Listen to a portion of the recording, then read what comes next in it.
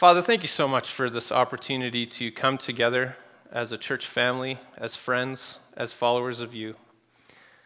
Thank you that we can lift you up in worship, that we can look into your word, that we can learn more about you, and Father, hopefully develop our relationship with you a little bit more this morning.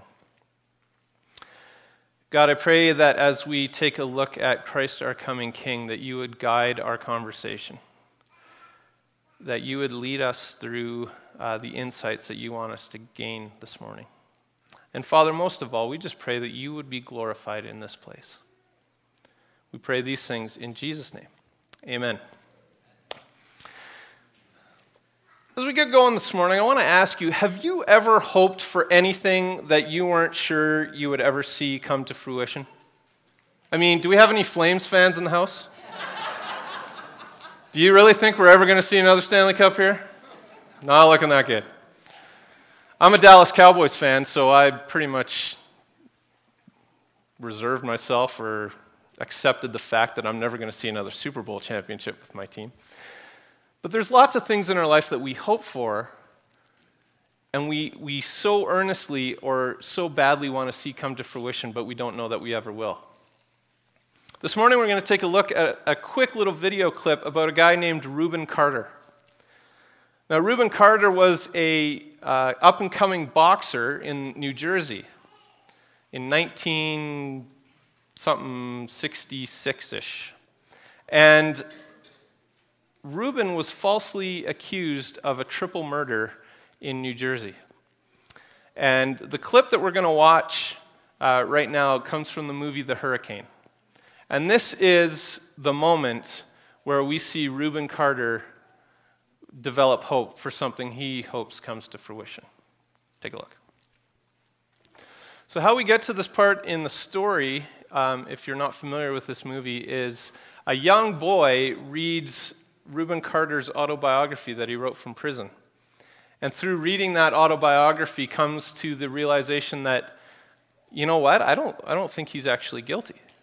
And so his friends that we saw there talking on the phone, those are some Canadians that he's enlisted, this young boy is enlisted to help him with Reuben's case. And this moment that we just witnessed is the moment right before Carter's case is reopened because of the diligent efforts of this young person who read his book and his friends.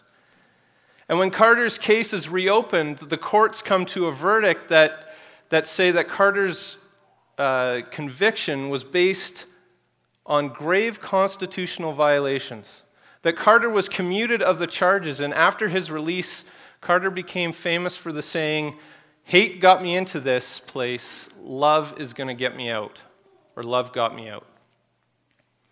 See, we witnessed this moment that Carter said gave him hope that he may actually one day taste freedom. Now, as Christians, we have the ultimate hope. And that ultimate hope is found, in the person of Jesus. And as we finish this series, Jesus is more than enough, we're talking about Christ our coming King. And I feel like at this moment I should probably issue a disclaimer. So now what you're thinking is, I've never heard a preacher issue a disclaimer before. When we talk about Christ the coming King, there are lots of different viewpoints. There are lots of theories and different theologies built around what this will look like. And this morning, I would rather us not focus on those kind of things, but focus on what we can glean from Christ's second coming. So let me just preface this with, I'm probably going to say something you don't agree with. Maybe not, I don't know. But our coming King is a phrase that elicits certain feelings within me. Because when I was a teenager and an early college student, I went through this stage where I was absolutely fascinated by the end times. Anybody else? Anybody else do that? Come on, let's see those hands. Everybody in the first service was. Like a quarter of you guys? Come on, I don't buy that. Anyway, I was enthralled with prophecies. And the book of Revelation, which, really seems like nobody understands. But I wanted to know when Christ would come back, Even though the Bible reminds us that no one but the Father knows, not even the Son, when that will take place. I worked at Christian Publications when I was going through college, so I had the opportunity to read, or at least look at, books that were coming in all about this topic.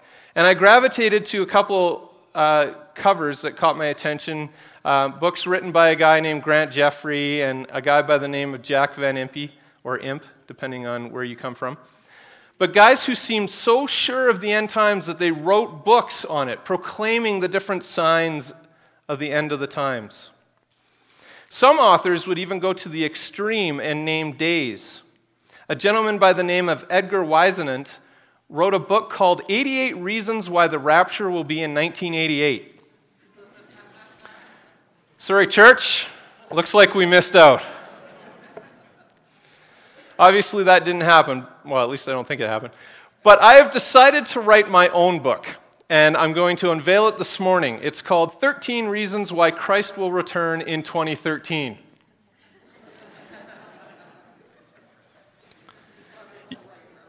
Yeah, you like that, hey? Honorable Right Reverend. I had to do it. I'm not Honorable Right. I don't have those titles. Just in here I do. And if you're interested in the book, it'll be on sale in the lobby afterwards. You can support it that way. But in actuality, I kind of rethought writing any book about this because the Old Testament law declares that a prophecy that is given that doesn't come to fulfillment means that prophet should be stoned. So I've decided to recant my book. So sorry for getting your hopes up. But really, it's easy to see why the end times is such an attention grabber. We're all fascinated by the prophecies and the possible events that will unfold. But Christ our coming King is about so much more than just theories about the end of the world. In fact, Christ's second coming has little to do with the end of the world, but rather a beginning of a whole new one. Revelation chapter 21, verse 1 says, "Then I saw a new heaven and a new earth. For the first heaven and the first earth had passed away, and there was no longer any sea. I saw the holy city, the new Jerusalem, coming down out of heaven from God, prepared as a bride, beautifully dressed for her husband. And I heard a loud voice from the throne saying, 'Look, God's dwelling place is now among the people, and he will dwell with them. They will be his people, and God himself will be with them and be their God. He will wipe every tear from their eyes. There will be no more death or mourning or crying or pain, for the old order of things has passed away.'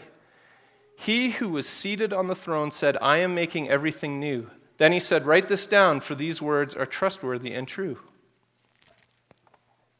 I've often thought of Christ's magnificent return involving me being whisked away into a new body that's sleek and 30 pounds smaller and with golden blonde hair, but I get to keep my red beard because it's perfection.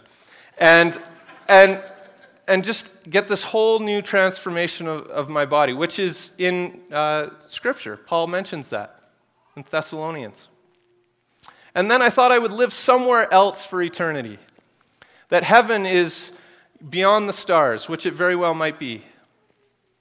But the more I read Scripture and the more I read the words of Jesus and the words of Revelation, I see a bigger case being built for Christ's reign on earth culminating in the kingdom of heaven, the kingdom of God here on earth. A new heaven, a new earth. If you're like me and you've likely had an escapist mentality, which is where we'll be taken away from here and go to heaven somewhere else, when we have this mentality of being whisked away somewhere else, then we have really no ownership or no reason to effort the kingdom of heaven here on this earth to this earth. We have no reason to join these two kingdoms here and now in the present, because what does it matter? But could it be that the return of our coming King, Jesus, could it be that he is ushering his kingdom in for good when he comes? Now, I'm not a scholar, nor do I have all the answers. I don't know how this is all going to play out, and the Bible really doesn't paint a clear picture. but I sure love to think about stuff like this. I don't know if you're like me, maybe this gives you a headache, but I enjoy these kind of discussions, trying to figure this kind of stuff out.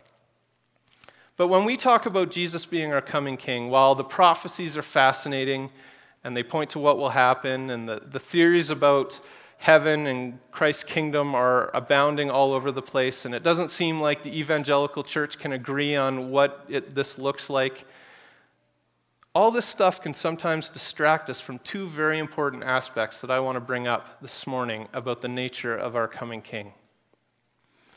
And the first aspect is our hope. Our blessed hope. If you have your Bibles, flip them over to Titus chapter 2, verse 11.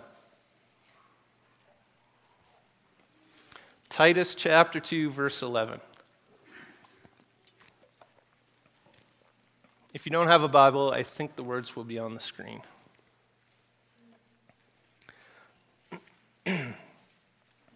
Paul writes to Titus, he says, "For the grace of God that brings salvation has appeared to all men. It teaches us to say no to ungodliness and worldly passions, and to live self-controlled, upright, and godly lives in the present age, while we wait for the blessed hope, the glorious appearing of our great God and Savior, Jesus Christ, who gave himself for us to redeem us from all wickedness and to purify for himself a people that are his very own, eager to do what is good." I would love it if you all would humor me this morning and just stand up. I know we've already greeted people, but just stand up, turn around to a couple of people and say, "Maranatha." Yeah, serious. Stand up. Yeah, I wasn't joking around.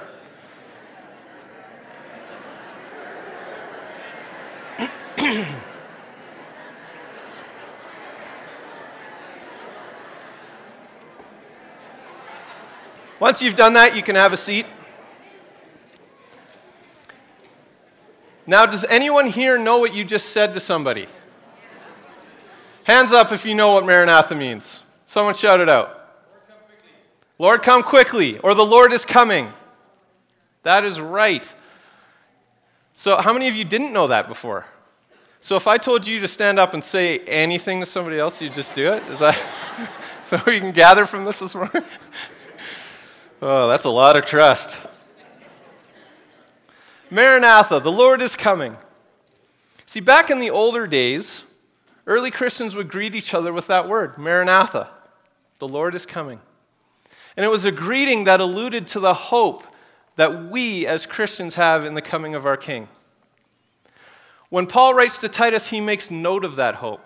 He talks about both of Jesus' arrivals, his first coming or his first advent that we celebrated just a month ago, when he speaks of the grace of God appearing in verse 11. He's referring to Jesus' coming in which we celebrate Christmas. Then when he talks about our blessed hope, he refers to our coming arrival of Christ the King.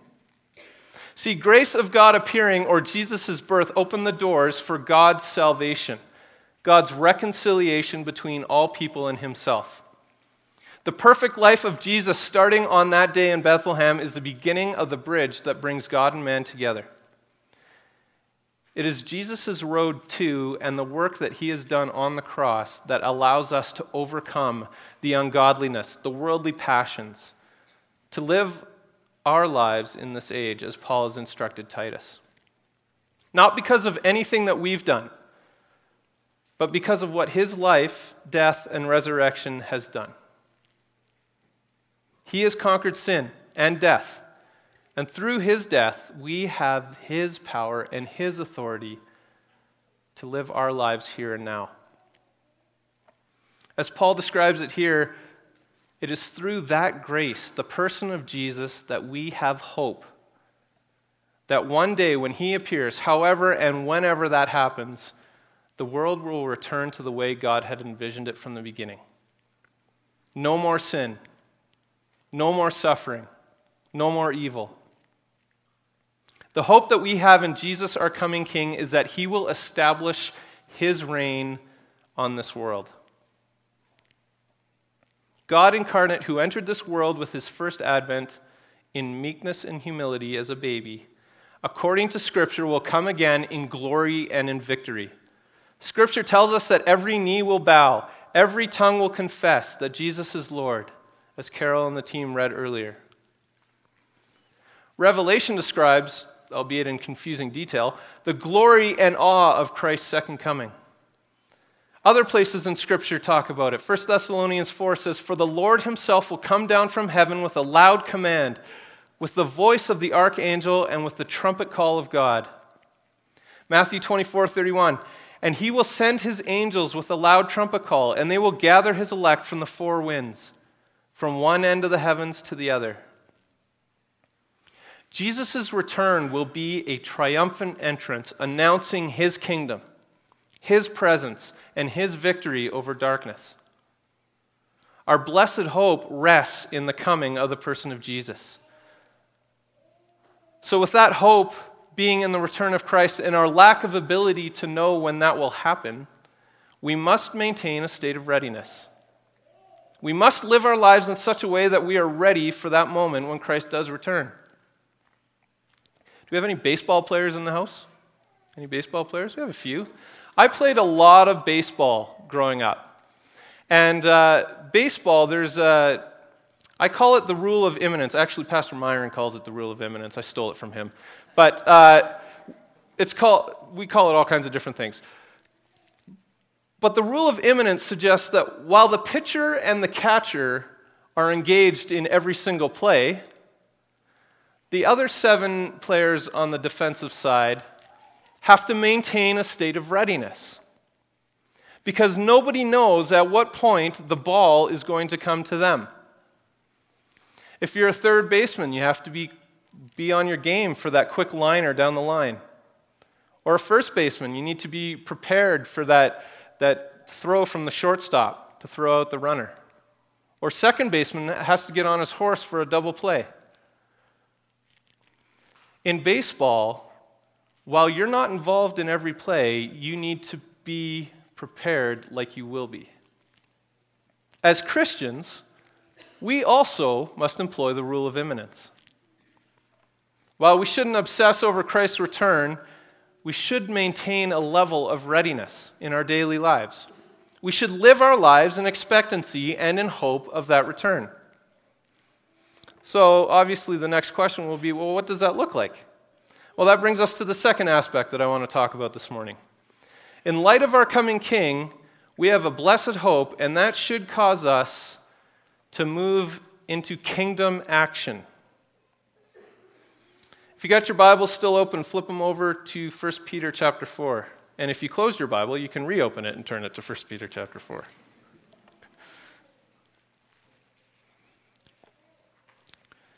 1 Peter 4, verse 7.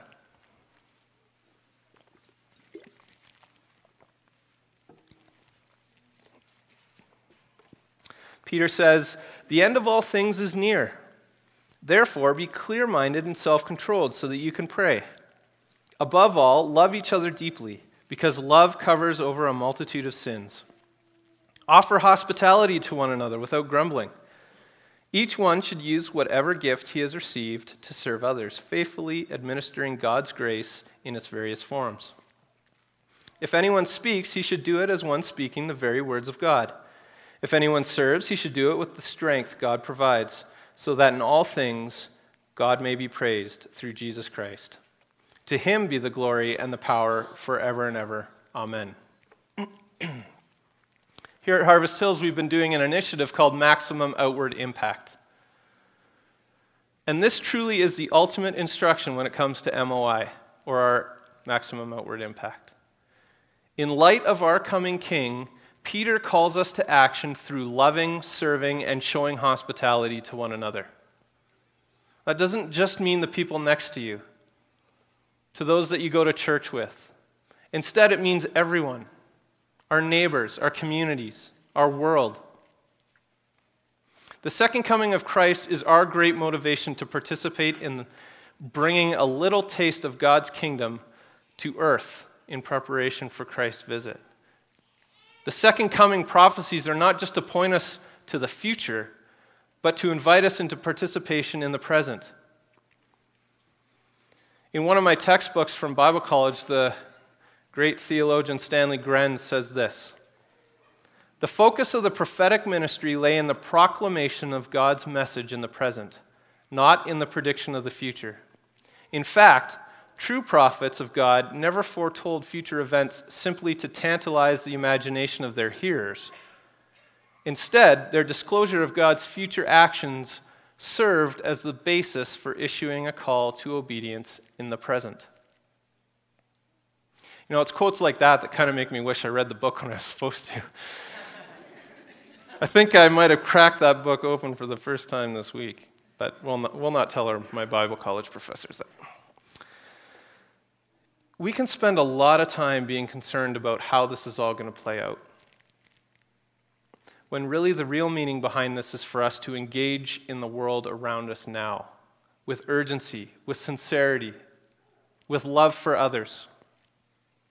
You know, through his ministry, Peter had managed to put himself on Emperor Nero's hit list. He knew that if Christ didn't come back first, he would be a martyr for Christendom. And he was right.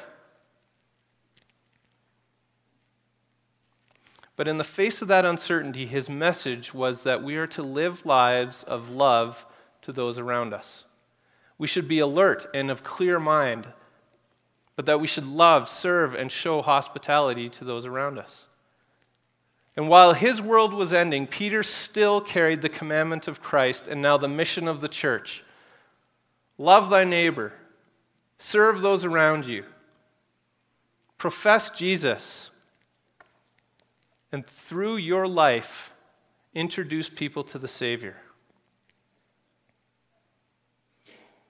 The commandment and the imminent return of our coming King should be a big part of our motivation for MOI. Now, I have a small confession to give. I don't often live my life thinking about Christ's return. And maybe it's because I've subconsciously convinced myself that it's not going to happen in my lifetime. But what I have convinced myself of, and it's easy to do when you read Scripture, is that while Jesus may not have known the date of his return, he made sure that his followers knew that he wanted them to begin to usher in the kingdom of God on earth right up until that day that it becomes a reality. Jesus readily made statements and told parables instructing those close to him to do their part in bringing heaven and earth together now. To live lives that point to God's kingdom, to engage others in love and kindness, to show the world around us what God's plans for the future entail. We're called to live lives that are free from sin, to alleviate the suffering of those around us by doing all we can to show love, hospitality, and engage the acts of evil and injustice all around us. I want to close our time by saying this. Christ, our coming King, not only brings blessed hope, but it also brings a call to action. It is a hope and a call for the church and for Christ followers everywhere to be less concerned about what it will be like to go to the kingdom of God and more concerned with making that kingdom a reality here and now on earth. Jesus' second coming ought to be what motivates us to go into those places and show love and compassion that this world desperately needs to see. To step out of our comfort zones, to live lives that serve as a beacon to the world that their hope lies in the King. That one day every knee will bow, every tongue will confess that Jesus is Lord. And he is the only answer to a world that is crying out for something more than just existing. The Christian and Missionary Alliance Statement of Faith says that Christ's second coming or advent will be imminent and visible. We need to live lives that are ready for this return. We need to live lives that are worthy of the return of the King, trusting in the hope that his coming brings and taking up our call to action that his coming demands of us.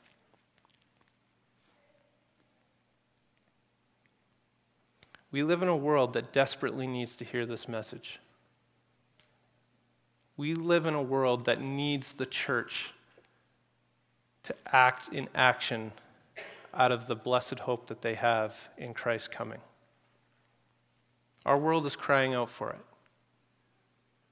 and our King demands it. Let's pray.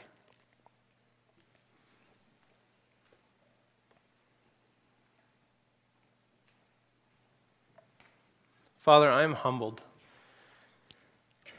I am humbled to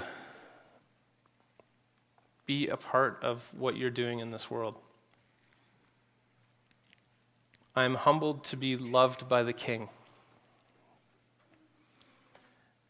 And I'm humbled for what that King did for me on a cross. Father, I pray that as we head out these doors into the world around us, that we will live with that blessed hope of your second coming or your Son's second coming readily available in our minds. That would motivate us to kingdom action, to show this world a side of the church that they rarely see. One that cares more about helping and serving and loving people than it does about itself. Lord, I pray for strength. I pray for courage. And I pray for obedience for all of us in this room. That when we leave this building, that we will represent you well to the world around us. And that we will live in the hope that we gain from your second coming. Thank you for this time that we can be together. In Jesus' name, amen.